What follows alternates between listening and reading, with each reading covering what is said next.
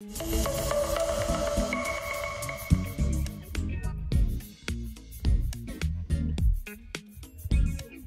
guys, it's Tyler and welcome to another CGS live stream.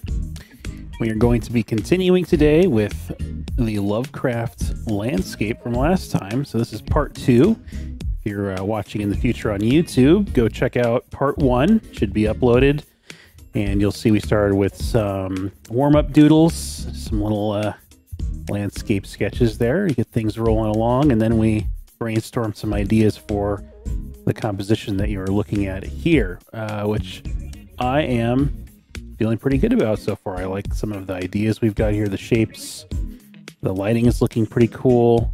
Still got some basic stuff to set up. I have some ideas in terms of adding some shapes to the foreground here, but yeah, I think it's heading in a good direction. So thanks for joining me. Hope you're having a good week, and without further ado, let's jump in and do some concepting. Okay. Now we had this layer here where we were playing with some of these extra floating bits, and I do like that. We may have that, but I also wanted to play maybe with the idea that we have some kind of pillars rising up here. Let's try that, see how that feels. And I'm going to pull my navigator over here so you guys can see and be reminded of how important it is to have a nice distant view of what you're working on. That's going to be what people notice first about your work, is that distant read.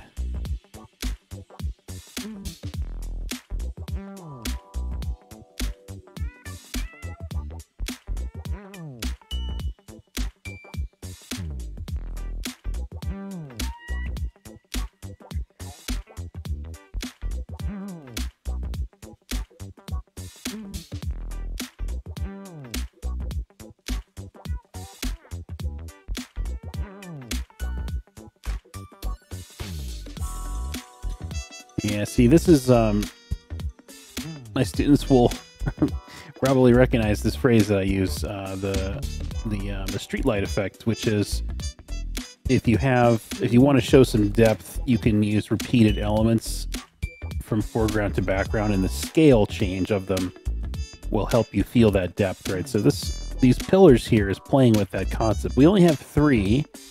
We could certainly maybe add another one here. I don't know, let's try it. Might be too much.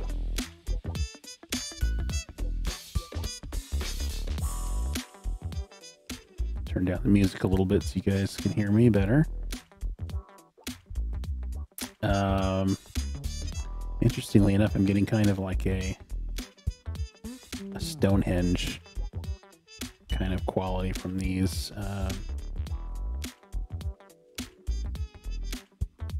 Or like the heads on Easter Island too. That's also giving me a bit of those vibes.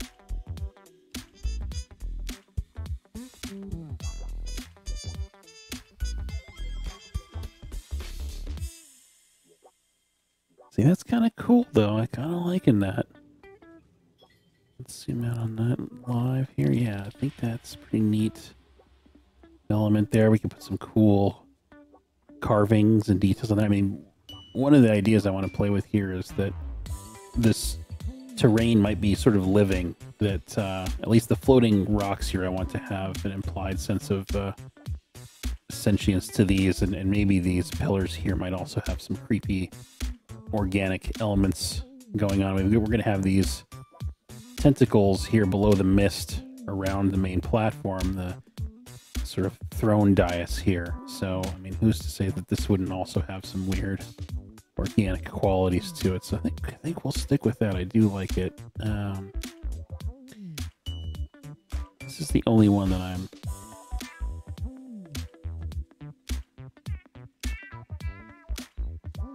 playing with the shorter version. Yeah. And then maybe this one is shorter as well.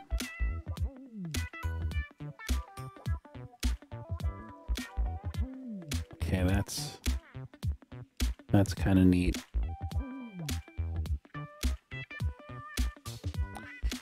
And then, because we have this, we're always looking at these compositional lines, and so we created this sort of diagonal like this here. And we have some diagonals happening here too, but maybe this element here can help reinforce that. Perhaps there's a bit more of a diagonal slant to this one here. Those are all things to be considering.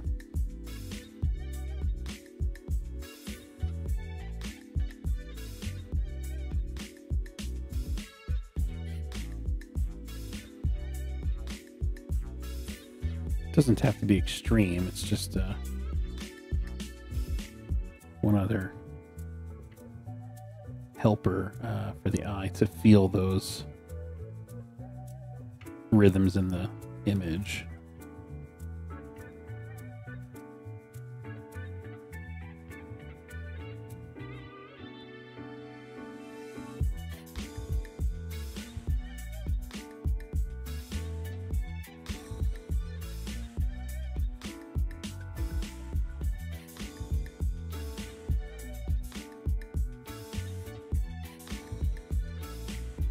Before you go diving into too much detail, you want to establish how far things are and how much atmosphere you're going to be putting on those things to get them to feel like they're at the right distance.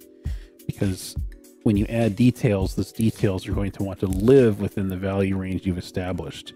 If we, for example, if we were starting to do details on this pillar here, and I started grabbing values from this pillar and started putting details, well, that completely doesn't make sense, right? Because we wouldn't see that value on something at this depth in the piece. So this value map that we're creating, right? This is kind of like a value map, a schematic for what values are safe to use at each depth plane in the image. And then we can safely go in and add details by sampling in that local area, and we know that it's going to feel correct in the composition overall. So we don't have that kind of workflow, then you're going to have to do work later to establish that readability, and it's not my favorite workflow to be working in backwards, I would say.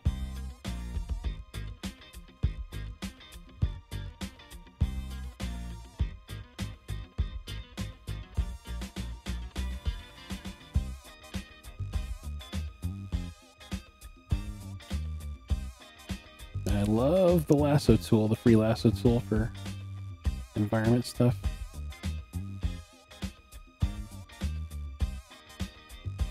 Okay, cool. Yeah, I'm digging that.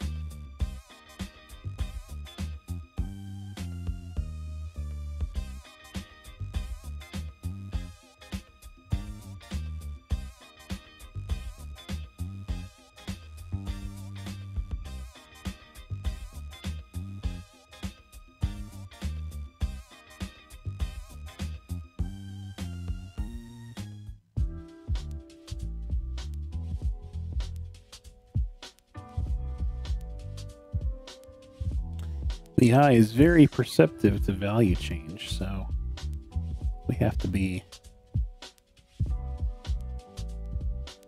very subtle to have careful precision with those changes. Feeling like there's definitely another tentacle wanting to be in this zone right here. So let's draw one out right there. And maybe he curls like this.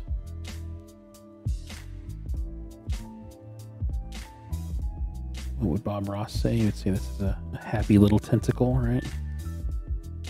No, we probably would never hear him say that, right? That would be too funny.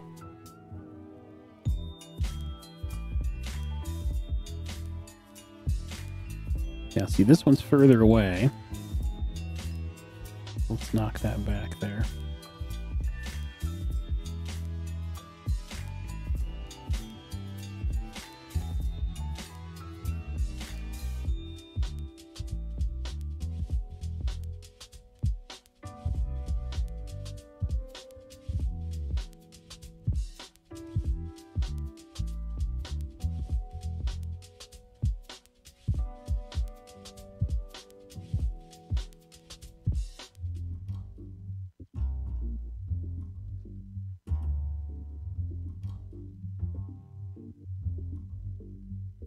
Cool, yeah, it's definitely starting to look creepy up there. Like we got some monsters heading our way.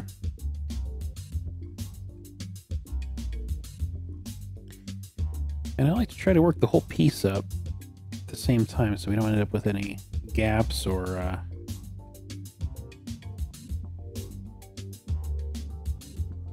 lack of clarity in any particular area of the image. But I will say you've got to start somewhere, right? With the details, you might as well start with the focal point. And our focal point is, well, we've got, you know, this is kind of our focal point really, but this is certainly kind of part of it. So we have sort of like initial read, secondary read, and then these are kind of flowing out towards us as the sort of third read.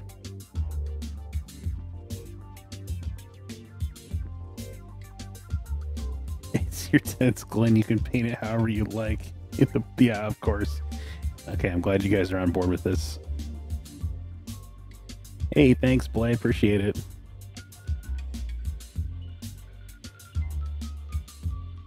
We're definitely making some progress here. This is kind of neat. This is, we were really loose with that, but I like that kind of tightly coiled aspect of that one there. So let's retain that. And he's kind of tucking behind this pillar guy here, so I like that interaction too. And that's probably a good, this is a good time to note that overlap is your friend. Overlap creates an immediate sense of distance, right? Because we see that something is in front of something else, and you want to be looking for opportunities to have overlap in your image. You have everything not touching each other. Kind of reminds me of like when you're a kid and you want all your food to be separate on your plate, right? You don't want that. It's sort of, it segments the image, it grids it out, it compartmentalizes it, and it removes a key tool in conveying depth. So embrace the overlap and make it clear. The worst is if you have things not overlapping but aligning very near each other, because then that's when we have things called tangents, right? Where it feels like it's sort of coincidentally aligned, and that tends to not feel so hot. So just things to keep an eye on as you're working on your images. And I'm thinking we're going to want some more light touching the inside of this tentacles here.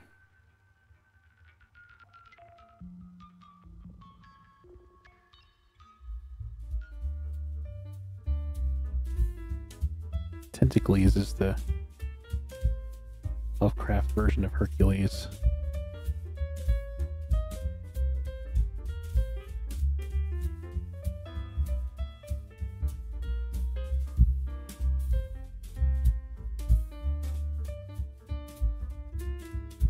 What's this guy doing here? He feels like he's got a weird shape. Let's fix you. Get in line, Mr. Cloud. There we go.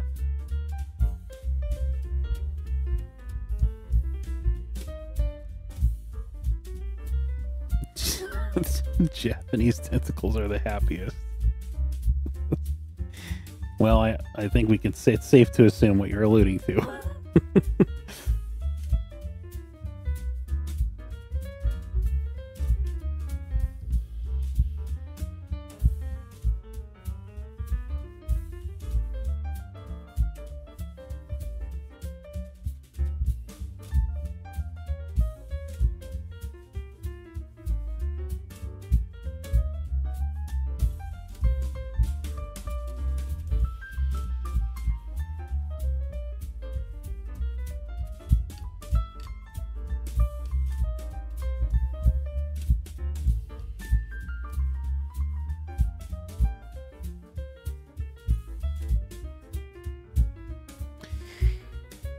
And if you guys have ever seen images of lightning in the sky, a dark sky or dark clouds, it's this really cool effect, right, where you have the brightness coming from inside the dark cloud, and it kind of cuts through in these little slivers. And that's kind of the effect we're going for here. And we may, in fact, even put some lightning shooting out of this thing. Who knows? That feels like it could be appropriate for this kind of scene. But that's the general inspiration here for this lighting.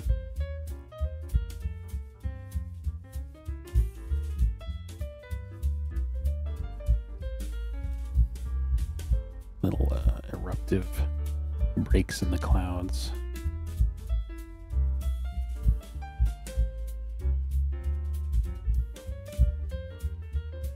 And I'm thinking this area might even get brighter than this. Let's pull that out.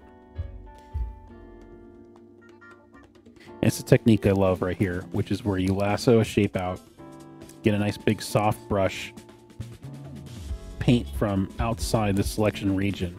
Right, so it's still selected. I've just hidden it, hitting Control H. I can see what I'm doing. And I'm painting from beyond the selection region so I can get a nice smooth gradient where I need the smoothness, but it's isolated and cut out exactly where I need. So you have hard and soft edges achieved there, and again, those edges are going to really help the piece.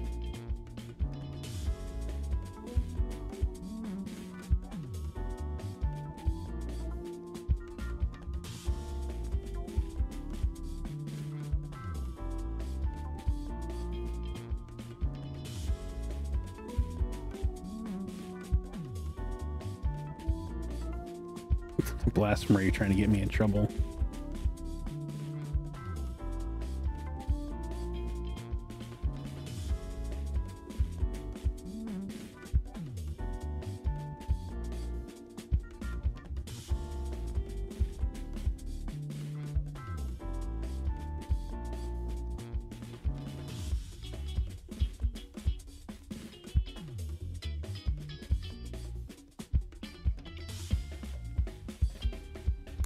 And moving around the piece can also help you with fatigue, right? Because you may get a little bored of painting the clouds, so noodle on them for a bit, move elsewhere. Maybe we'll move to some of these obelisks or something. But I don't think I'm tired of them yet. I'm working through some of these sketch lines, get those out of the way, because they inhibit our ability to see this tonally. So I'm just using the smudge tool to sculpt those lines out and moving in a direction that I want the clouds to be flowing in, which is sort of a radial sense around this focal point.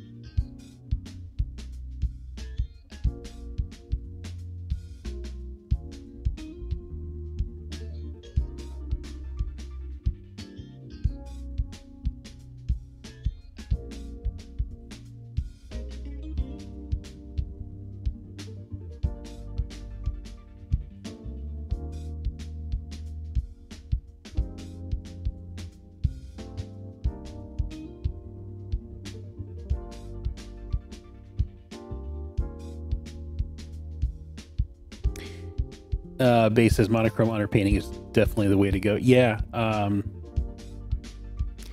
There are artists out there who can work in straight color and get amazing results, and honestly a bit more color complexity than we may get here. But I would rather get my values really solid, because I know that that's key to the readability of the piece, and the colors be maybe a little bit less complex. That is generally what I favor, because I'm sure you guys have seen environments where they feel flat. We don't have a sense of depth. It could be the perspective might have an issue, or the values don't. We don't have a sense of atmosphere there. And you know, as cool as the colors would be in the piece, those issues are just, you know, those kind of kill it, right? Like, we can't get past that aspect. So that's why I would rather get those things working first, and then, you know, eventually we can get some color robustness in here. But I do favor those other things above all else. Now, what's going on here? We've been a little vague about this spot. Okay, this is a tentacle that's kind of wrapping up in front here. This is the challenge that you face when you introduce lots of little tentacles, is that there's all kinds of complexity in there, curves and overlaps. Yeah, so this is coming down here like this, a bit of darkness wrapping around like that. I think I'll pull this in a bit tighter here.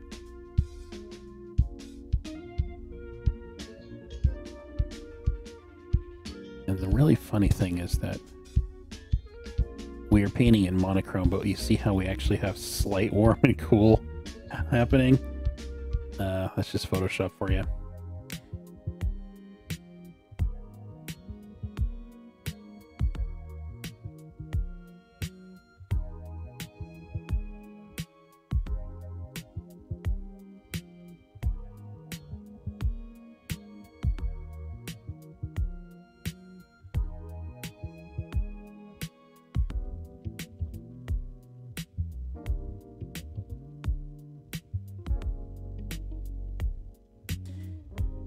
JD says, those people who paint in color on a single layer freak me out.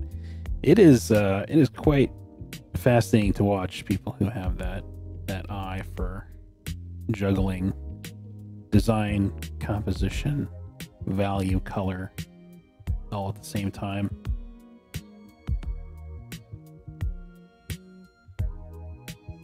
Just really, really cool stuff.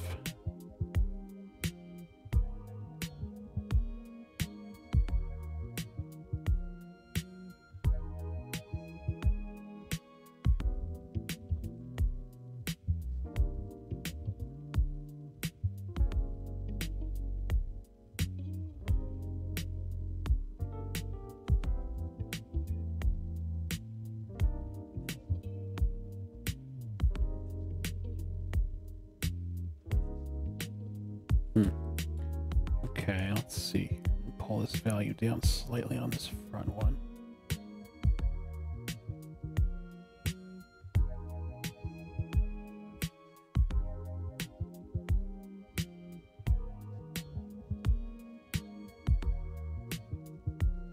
Introduce one other layer of clouds in the front here, so we're safe to push the values a little bit darker, so it's getting closer to us here.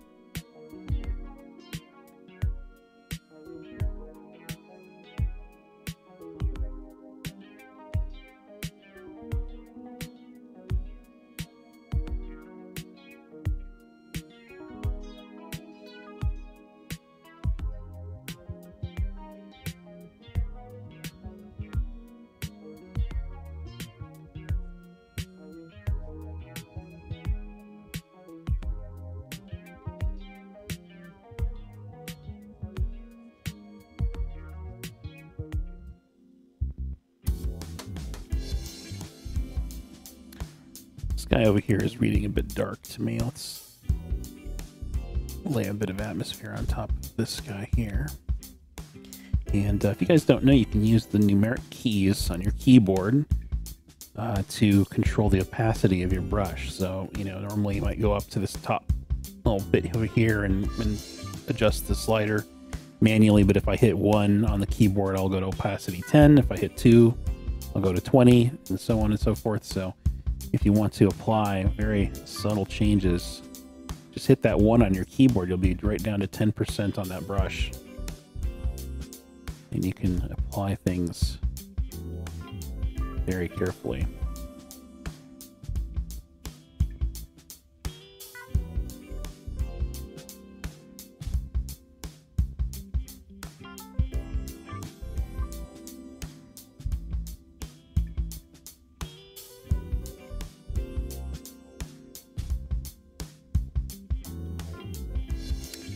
And, you know, the other thing about going monochrome first and then going into color is that it feels like there's a bit of a treat waiting for you later, right? Like when you know that this grayscale all looks really good, you like the design, the composition, the values all working, and then you know, okay, now I can add some cool colors to this. I really like that feeling, you know, it really gets me excited for those later stages.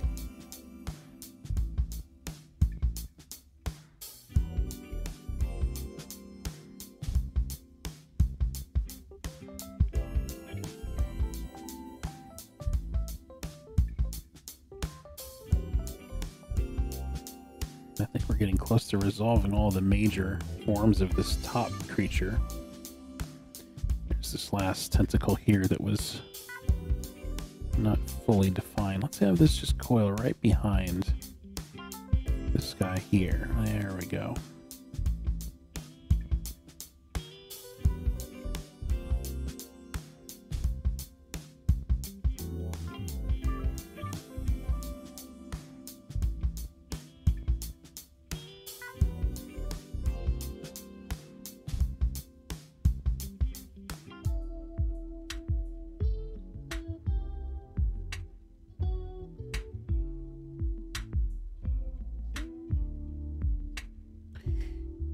Cool thing too is that if we wanted to add more tentacles behind this, it would be easy because we would be inserting them in a very subtle way and apply a ton of detail back behind this if we wanted to. And I think we might do that.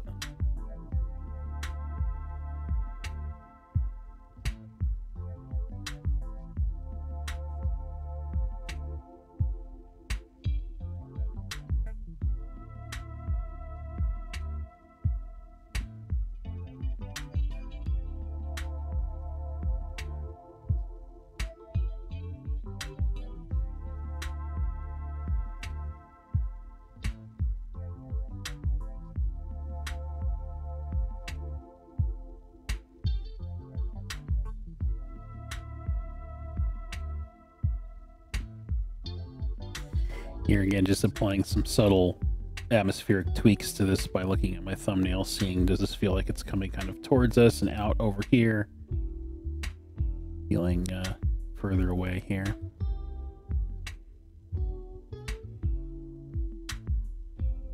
You're still getting to know all the shortcuts. Yeah, there's a ton of them. It's I am learning new ones. Seems like every week I find some new little weird shortcut in Photoshop.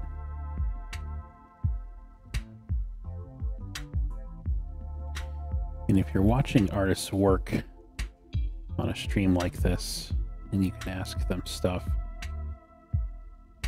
you see them doing something, just, you know, ask a question. They'll likely be very happy to oblige and explain what it is that they're doing, even something as quick as like a hotkey that they might be using that you're not familiar with. And to be honest, that's one of the first things that I think falls by the wayside with tutorials, is all of those sort of muscle memory things that artists are doing that they are just used to doing a million times. They don't really think about it. You know, when I'm using the hotkeys on the keyboard here, I just hit them. You know, I don't really think too much about it, especially the ones I'm using all the time. So we may not think to say anything about it. that's a bummer. But I tell students, like, you know, you want to kind of get to a point with the hotkeys where you're using the keyboard like you're playing a piano. You know, it really should feel that intuitive to you.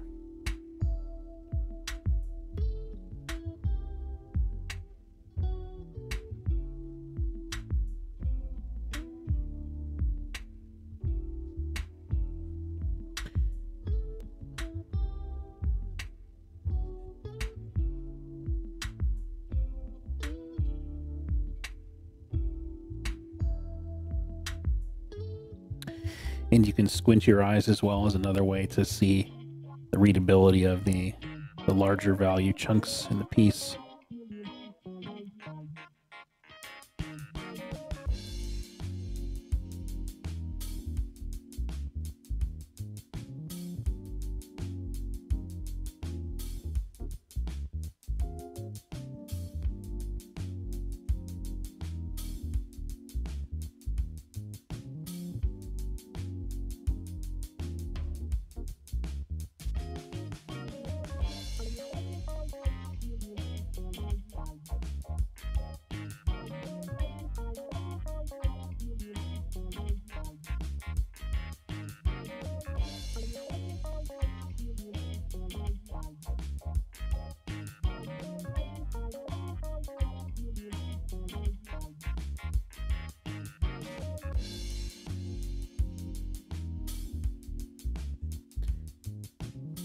Now, I saw this line here, and this feels like it could be one other tentacle doing a really nice sort of dynamic whipping shape over here. Let's roll with that.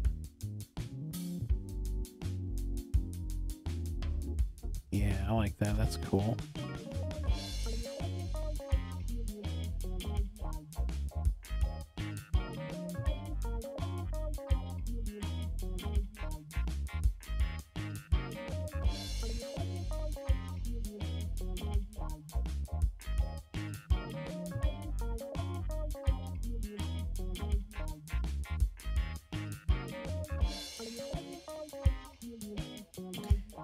I'm a very big user of the smudge tools. I have two main ones that I use. I have one that's very soft, diffuses things quite a bit. And then I have another one. Well, I have actually here, as you can see, I have a series of them here, but there's two that I use most often, and it's smudge soft, which is again to just see we can just completely blur out something if we want to. And then I have this smudge oily, which is has a more of a specific directional component to it, and it feels a bit like you're kind of moving, kind of pushing paint around, which is why I call it oily. And that can feel very sculptural when you're using it.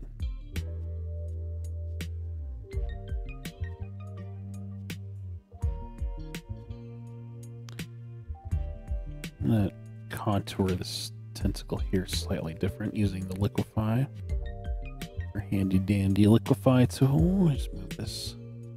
There's kind of a curve here that I'd like to get expressed better on this left side. You can see before and after. It just feels like it flows a bit better there.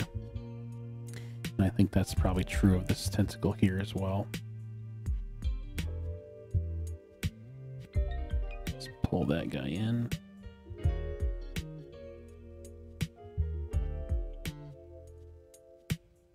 And let's do that with this. The tapering of this one here feels like it could be finessed a bit as well. Get that feeling like it's getting thinner here, fatter here.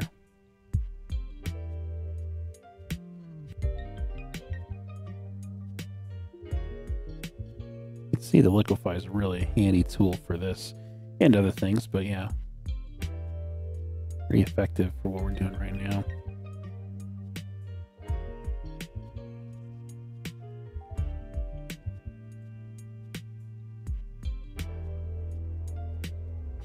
Add some curl to this one.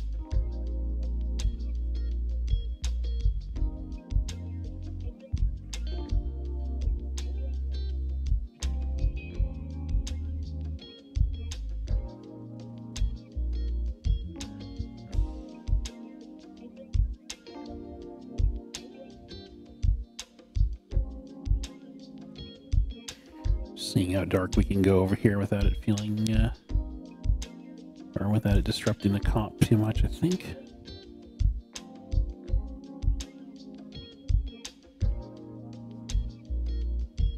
I want to push that area back.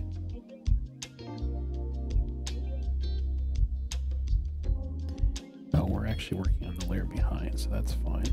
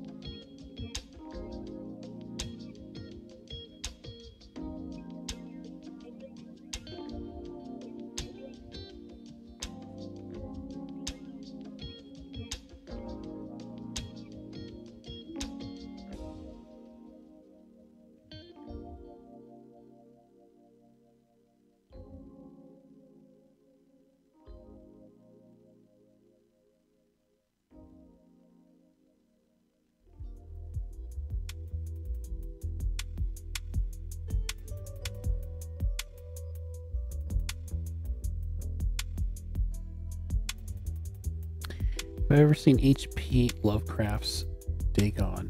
That sounds so familiar. I probably have. Hey, Natasha, good to see you. Do I ever consistently stream at other times of the day? So I have one stream for CGS here a week. It's always at the same time, so it's 2 hours long. So in my local time, it's from noon to 2 p.m. And I'm in the Pacific time zone here on the West Coast.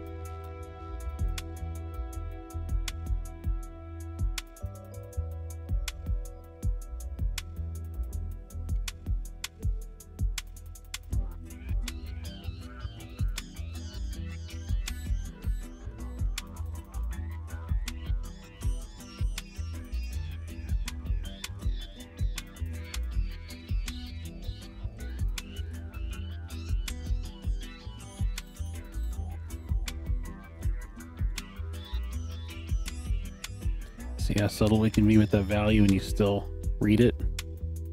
It's just like it's like a hidden feast for your eyes, right? You get pulled in by the higher contrast stuff, then you look further in and you're like, oh, look, there's stuff happening back there.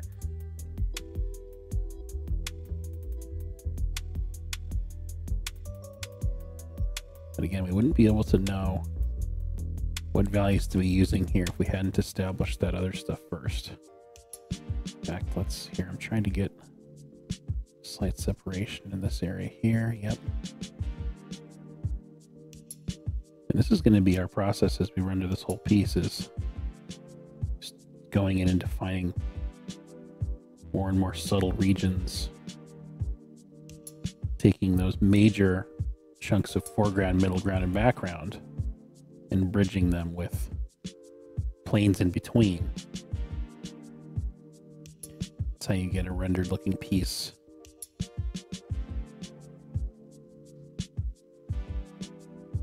See if we can go in here and find this area in the middle, insert a little tentacle in here.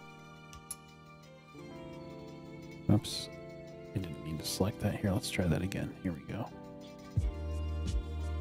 Get a tentacle right there. Hide our selection.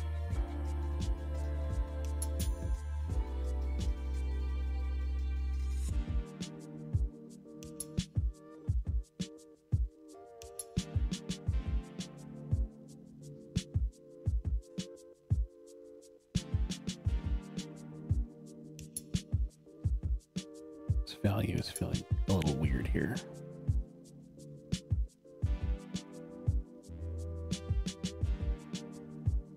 And as you work on this, you'll gain clarity, right? You'll have a better sense of things as you start to fill in more of the puzzle.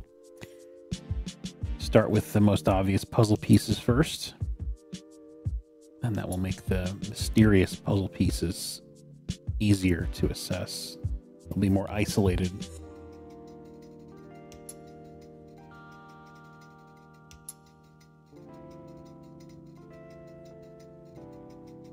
Here I'm going to use a new layer so that I can draw a tentacle kind of doing its thing behind all this, and then I'll erase parts that are going behind.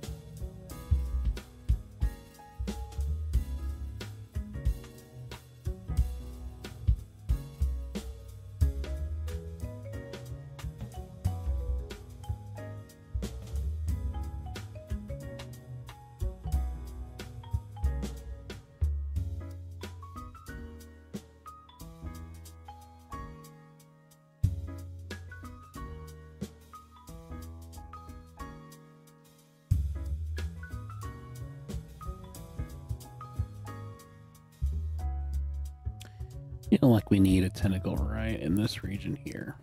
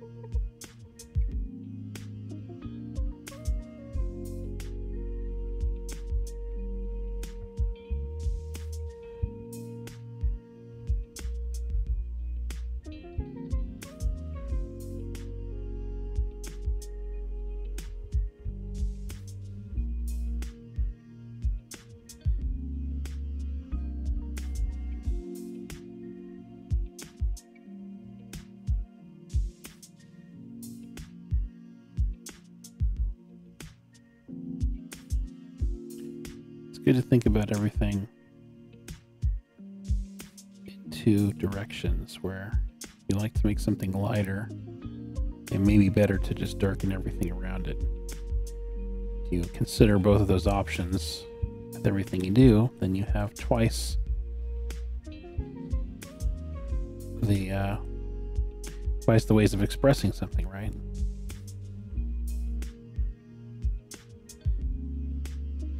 Okay, cool, yeah. Starting to get the layering that I want. We'll add some more in there, some more tentacles in the back there, but I wanted to make sure that we had a sense that there was stuff kind of in front of us and then things that were in behind. And I believe we're starting to get that, so that's great.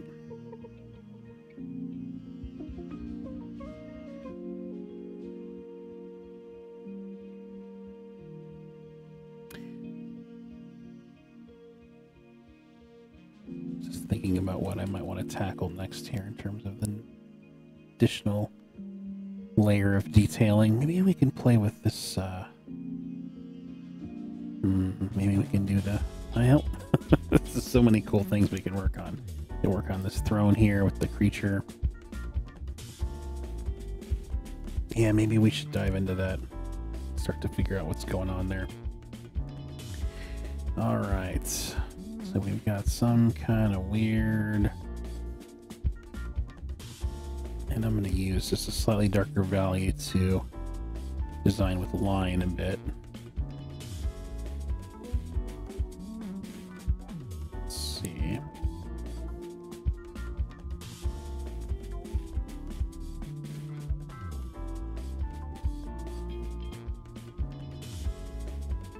This is going to be a very silhouetted situation because of the lighting and the distance we have from this thing, but we're going to try to inject some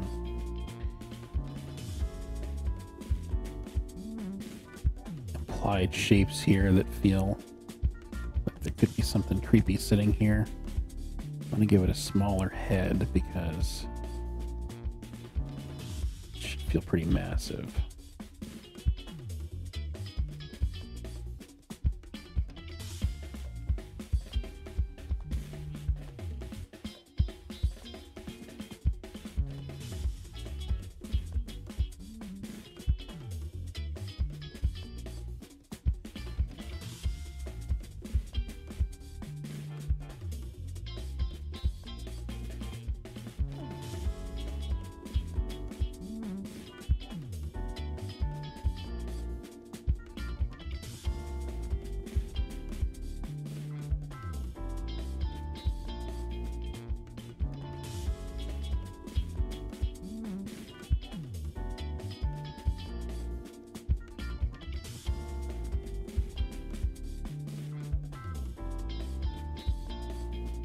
Our values get a little too dark here or something in our efforts to define this creature. It's totally fine because it's easy for us to knock back this stuff.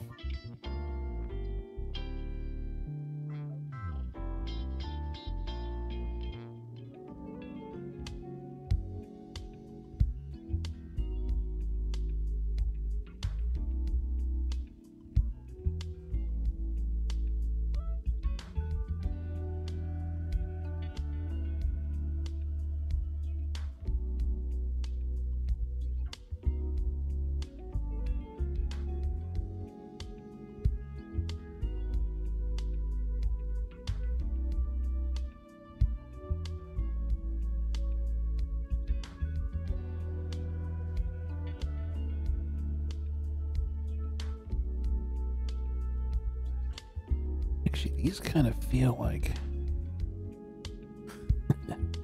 get some happy accidents here. I kind of am seeing like more of a feminine figure sitting here, sort of sitting a bit sideways. Perhaps there's this throne that weird kind of slopes.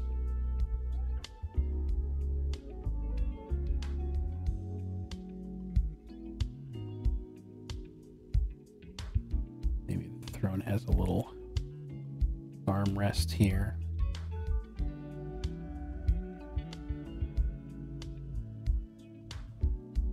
Okay, something interesting forming.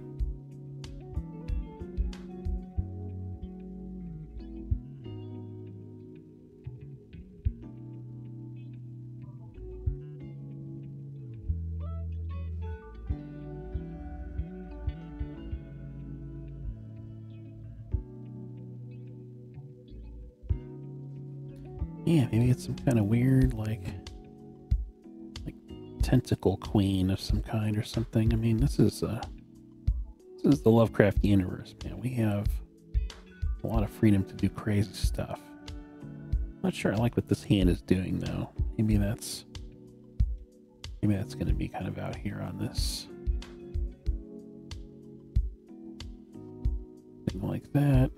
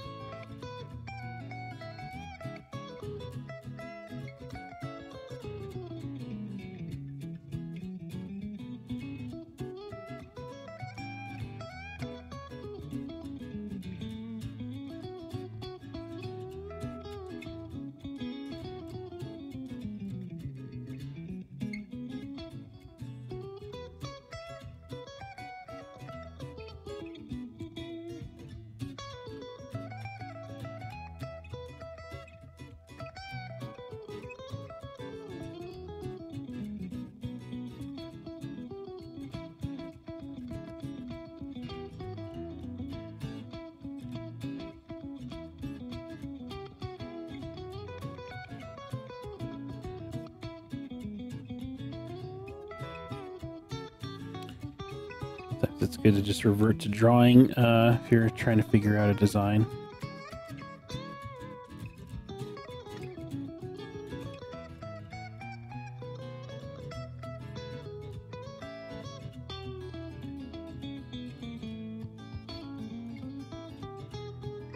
Let's get some implied skull shapes going on in here.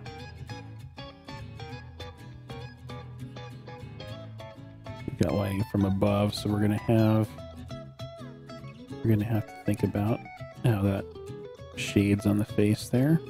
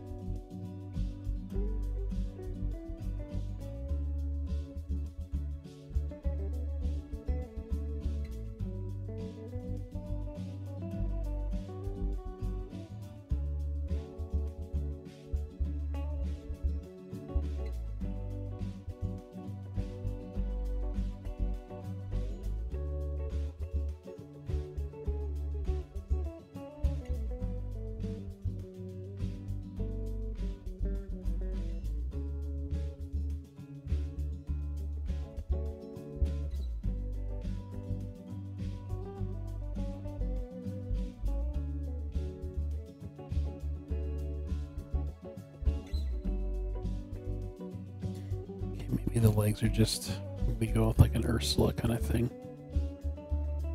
I think that will feel more creature-like. Yeah.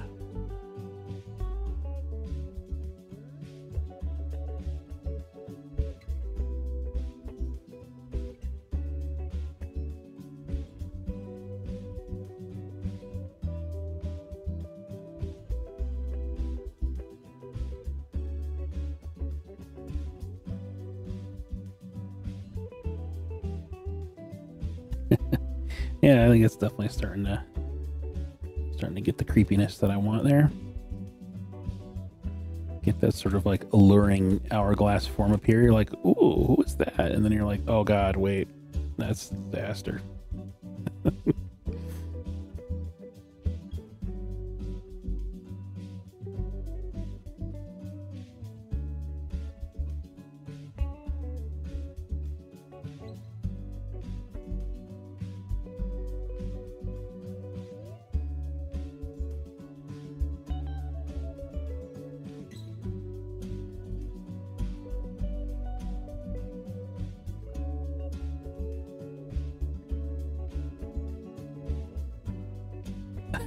Sexy Lady Cthulhu. Hey, that is definitely not that abnormal.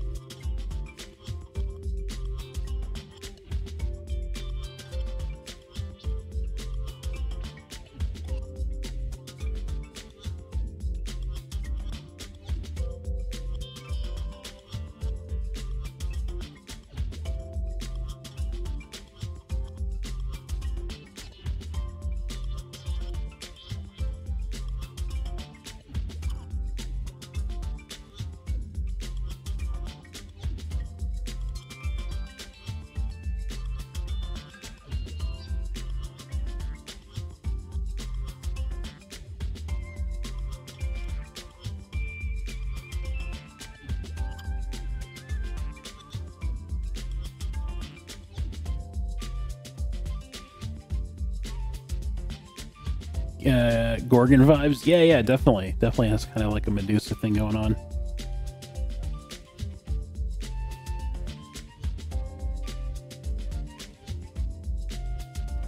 And so, you know, we can see that values are maybe not as in line with the whole composition, but it's easy for us to just go in and add some more atmosphere back on top of this, right? We can knock that back, put her at the right level of depth in the image there.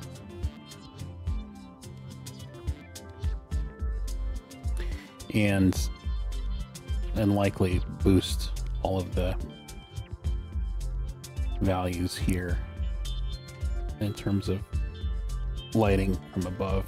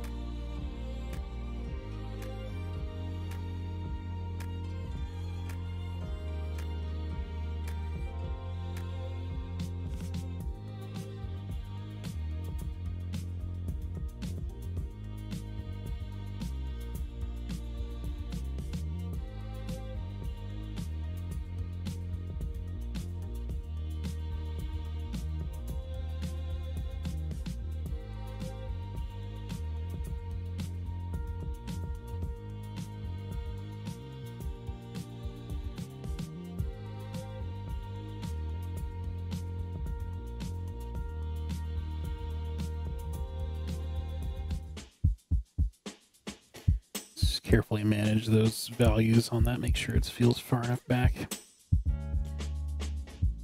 Okay. I like generally where that's at. I think that's starting to head in the right direction there. I might increase the width of this here just a bit. We've got that that shape now that's leading us into that area.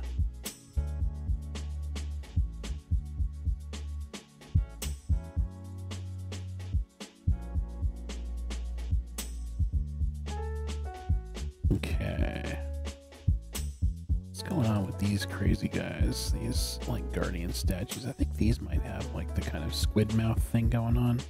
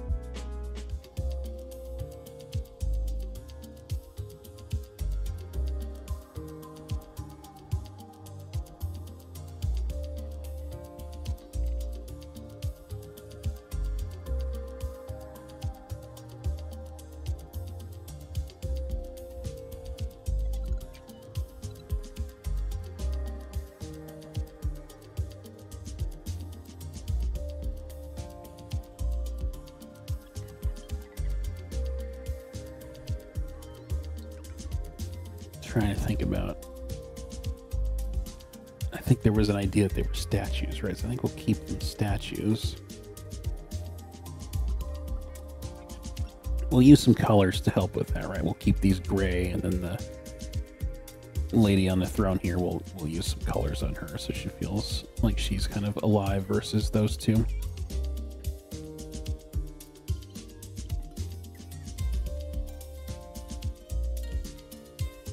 I was thinking about maybe these guys have, because they're like guardians, maybe they have some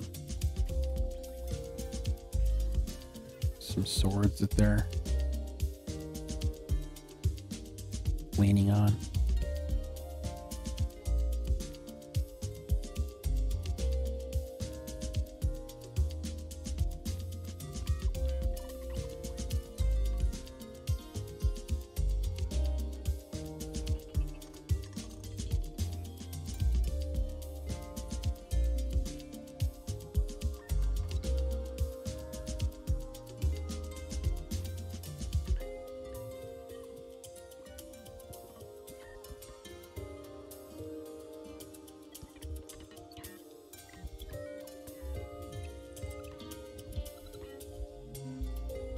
These layers we got, like, I think we could start to combine some of this stuff together here.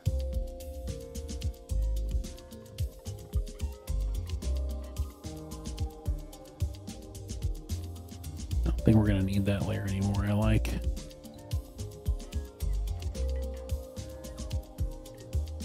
Kind of like what we've got.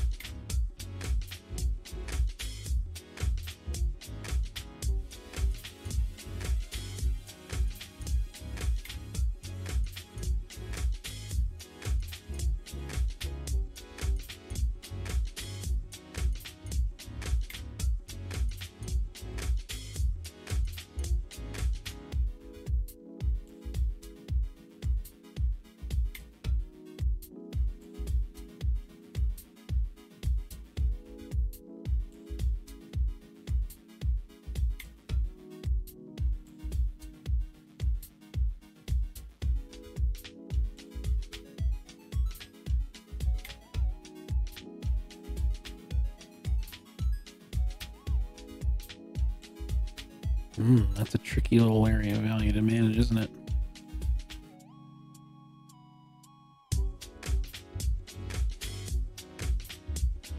Utilize some darkness in the chest area there, along with some darker value here. These are those value puzzles that you create for yourself. You know, you get yourself in a spot where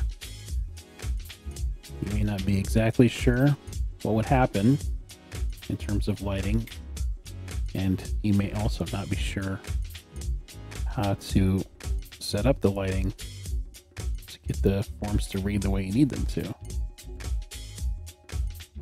That's why you just try to do the stuff that's obvious first.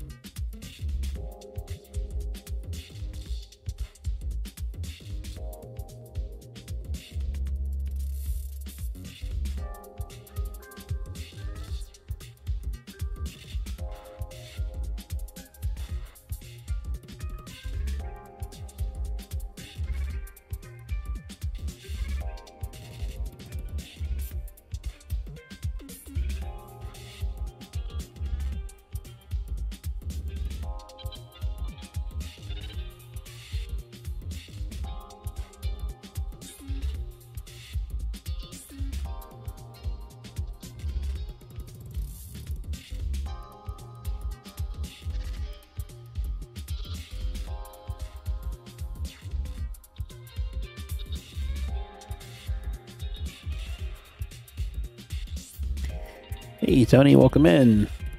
How you doing?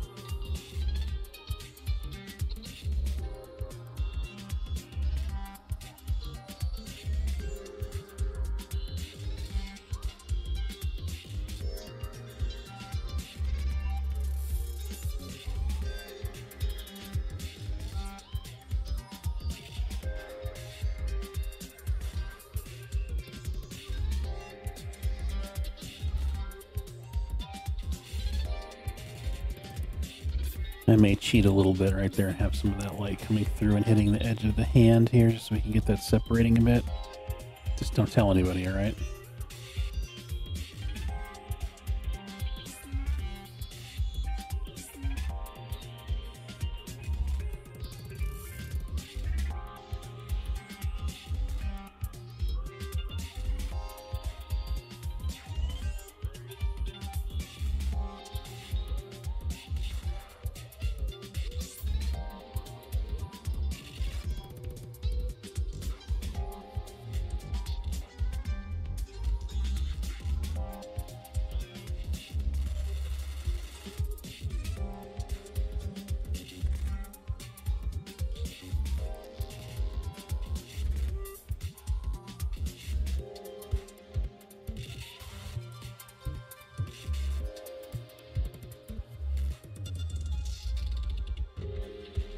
Maybe these guys need some horns too. Let's do that.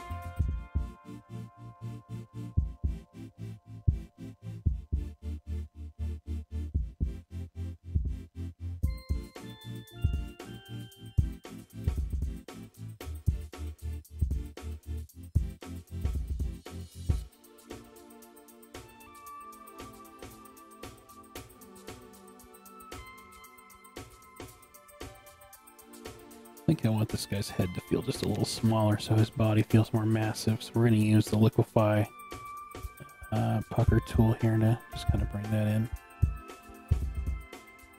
Yeah, there we go. Cool.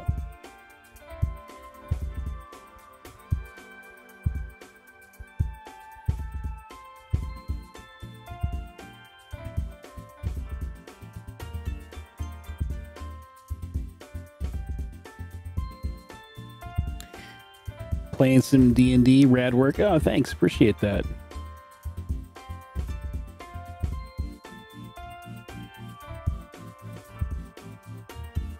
What kind of character are you playing in your D&D campaign? Or are you the dungeon master?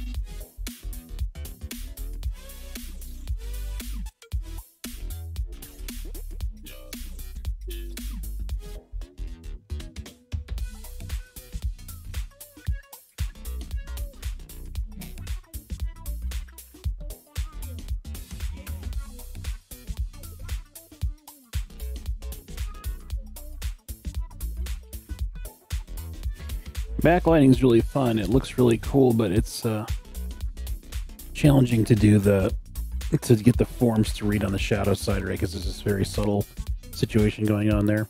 Unless you have a lot of bounce light or some other light coming in, but in this case we have basically one main directional light, so it's got to be careful about that shadow side. But yeah, it tends to be a cool read because you get that really nice silhouette on the back there.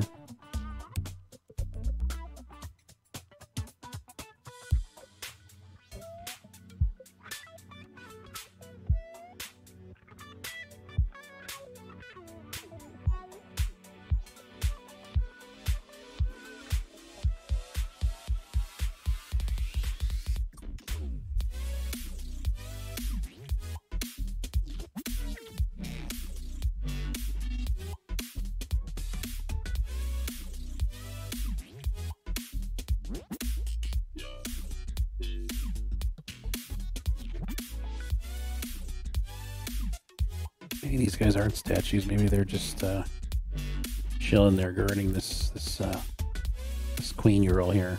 I don't know. Undecided. We'll play that by ear. Maybe we'll change our mind at some point. Make sure that's in perspective, though. It's leaning away from us.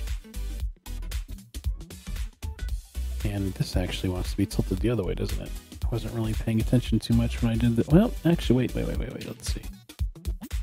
What feels right for that? Oh, maybe it's not that tilted. Yeah, actually, just a slight tilt I think works for that guy. Yeah, let's go with that.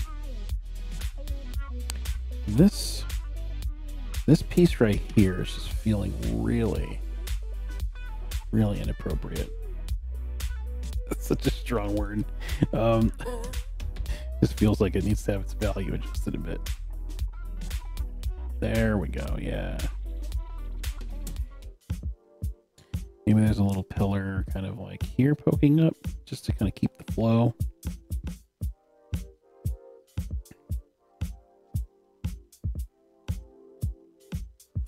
Keep your eye moving through the design.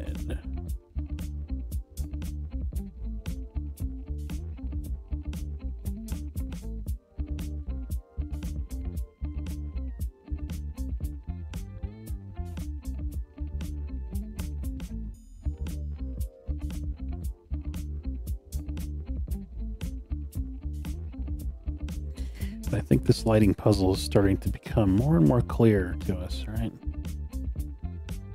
It's becoming easier for us to see when our values are not fitting in with the scheme of the scene here.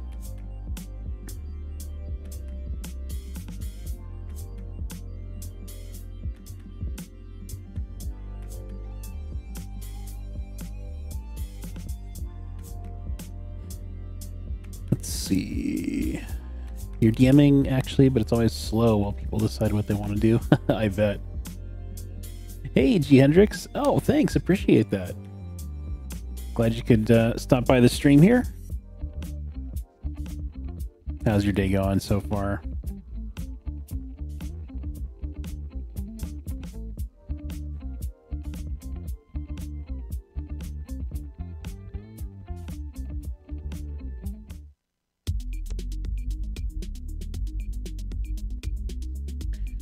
Being a little undecided about some of these tentacle choices here on the bottom of this guy, but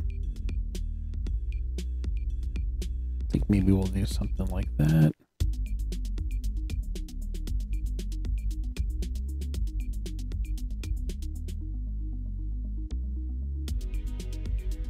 Let's have this sword drop sort of in between, in betwixt the tentacles. These right here, yeah.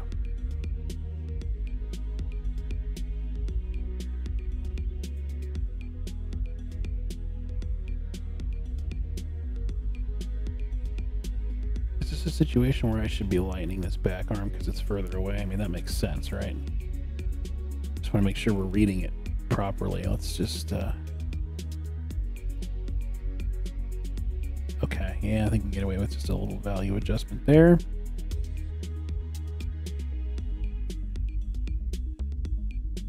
Maybe I was mentioning Easter Island before with these pillars. I mean, maybe we do just put weird faces in them or something.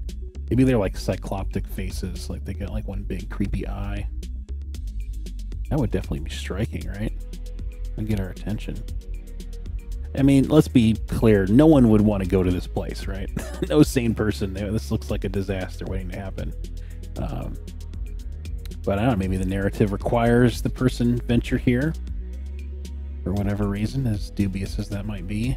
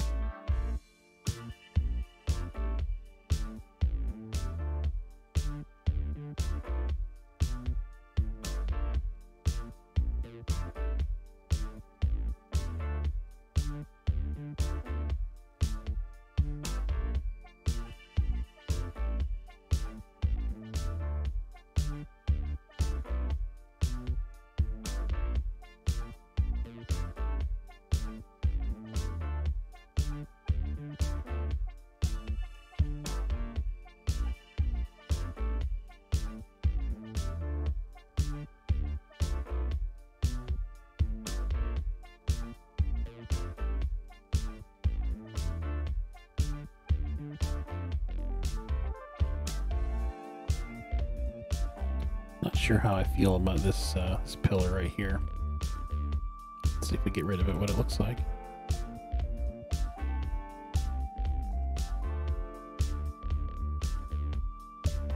No, I do like it there. Kind of just fills it in. Maybe we need to have some other ones. Maybe it needs to be a bit smaller. One thing is for certain, the value range we're working with back here is very precarious.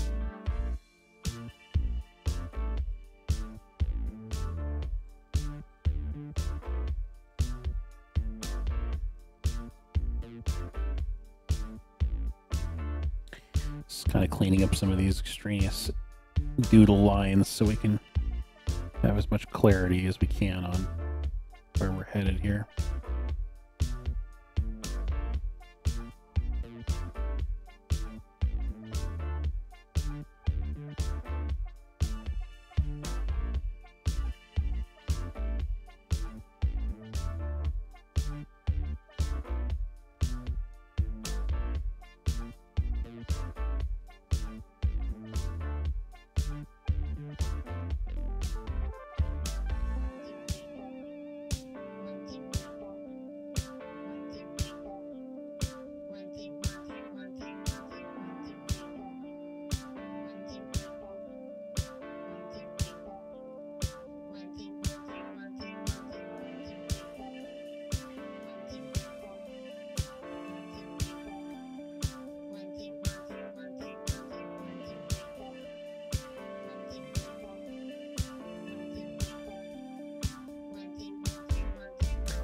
Long day at work today, but you're happy to get home and do some art? Yeah, that is always a good feeling.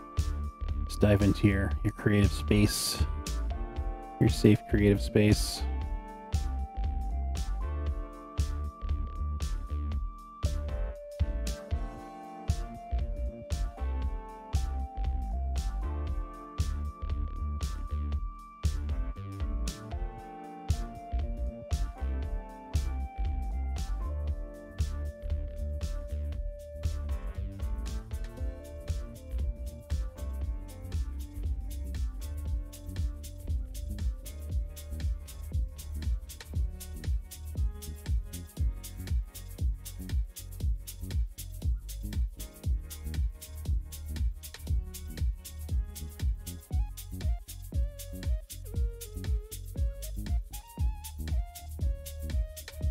The value range back here is just ridiculous. Gotta be so careful. This tentacle wants to be pushed further back here because it's closer to us here, and then it kind of coils back.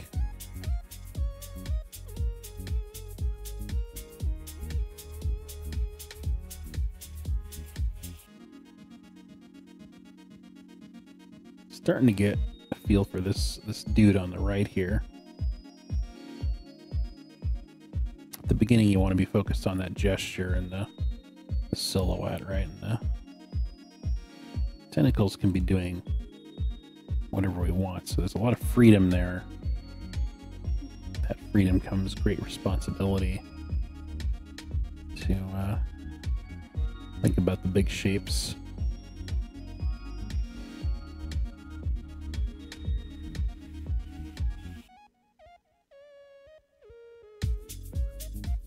Think graphically, you know, you guys ever want to see art that's very good about being graphic, look at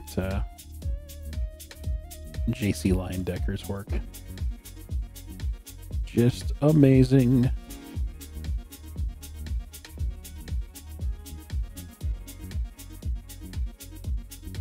Also, when you're, even though these figures are far away and their details are not super specific, it really helps to know anatomy, right? Because I'm hitting kind of these major planes, and we have to know generally where those planes are going to fall. So if you're not familiar with that stuff, that will make this job very, very difficult for you.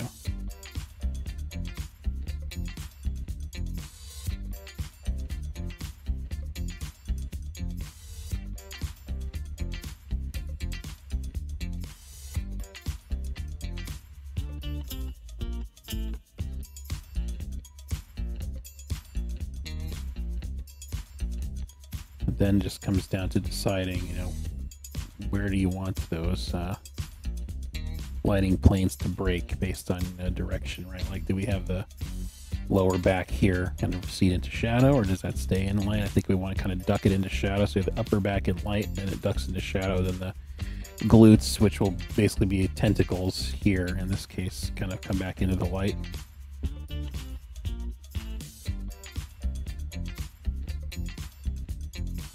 I like to get this other arm suggested back here. I think that's good. Tentacles looking a little out of place there. Maybe introduce a little negative space here.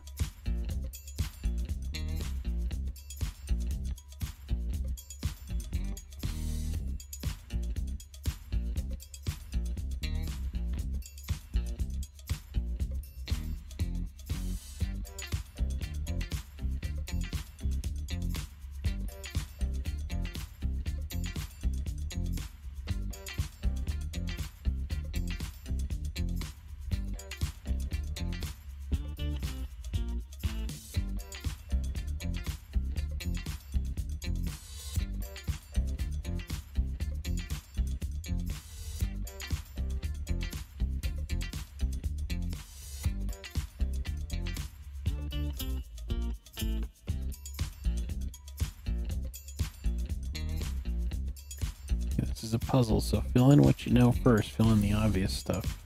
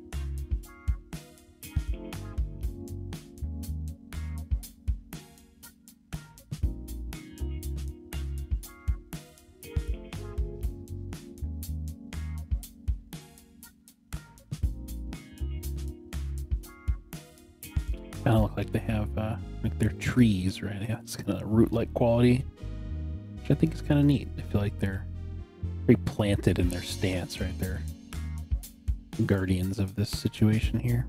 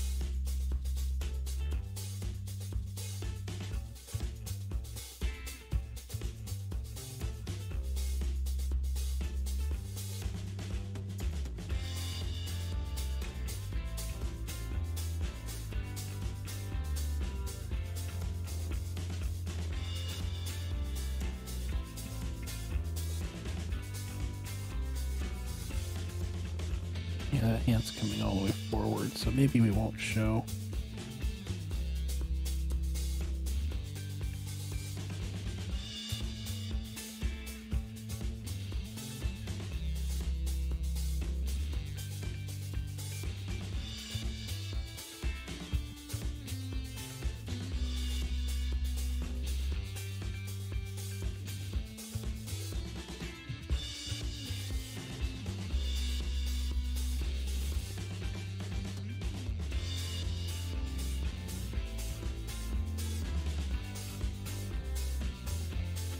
Yeah, I think I like how that's feeling. Let's lower this hilt a bit here. Let's get some cool shapes on it like we have on the dude on the left here. What do? We did kind of like a spiky thing.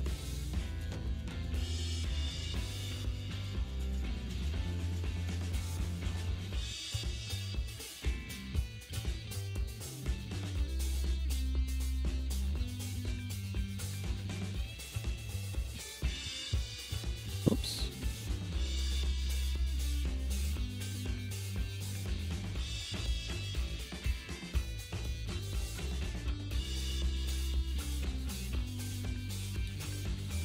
Let's intensify our lighting on this situation here just a bit,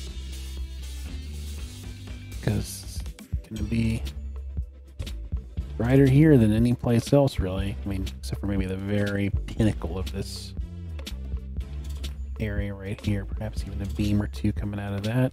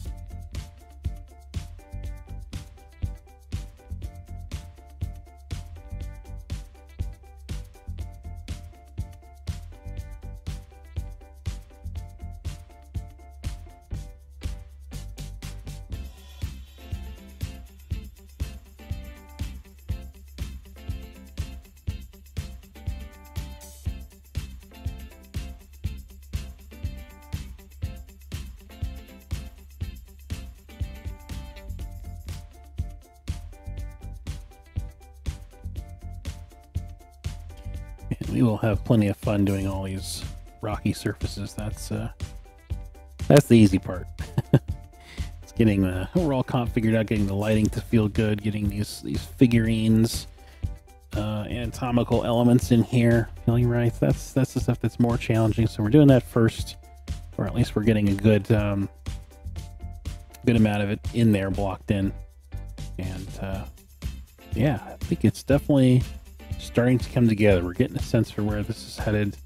And I think next time what we'll do is we'll make sure we hit these weird pillars that we put on the right here. I think we're going to introduce some kind of Easter Island inspired faces, but probably cycloptic, so they feel kind of weird and monstrous. Maybe they're stone on the top and then they're sort of tentacle based coming out of the bottom here. Maybe there's some tentacles kind of writhing up through them. I think we got a lot of opportunities to do something neat there. And so we'll definitely hit that next time. But our overall goal here is to get these values feeling pretty solid before we bring in colors, because then we know that everything is reading well and depth is there. Our designs are locked in. And coloring is going to just be that icing on the cake, really. So with that, I think we can call it here, but I want to thank everybody for joining me. I hope you had fun just hanging out, watching this thing coming together slowly here. And just remind you to subscribe to the channel, hit that like button, hit the bell, get all those notifications, because we got all kinds of cool content all throughout the week here on the channel. Different mentors doing concept art, animation, modeling, game dev talk. You know, this is our school has all kinds of different disciplines related to game and film development. So that's stuff we feature here on the channel all throughout the week. So it's cool stuff. So yeah, check it out.